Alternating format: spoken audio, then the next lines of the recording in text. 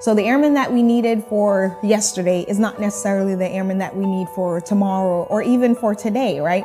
We never thought we'd be in a COVID-19 environment. And so the airmen that are operating here now and perfecting their skill sets in order to get after their operational missions, that that may be different than the airmen that we need for tomorrow. And so we always have to be in a posture of just change, and always have to be in a posture of being agile enough to get after the mission set based on what the environment presents to us.